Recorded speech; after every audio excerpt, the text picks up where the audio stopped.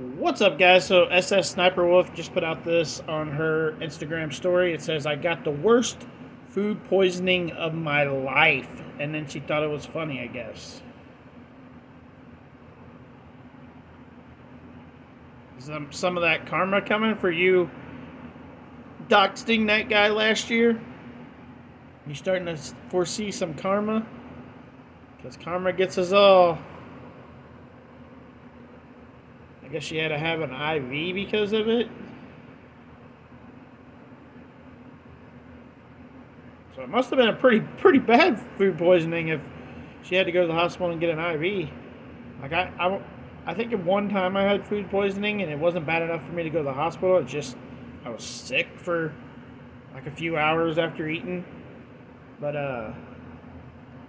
apparently hers was bad enough she went to the hospital because of it.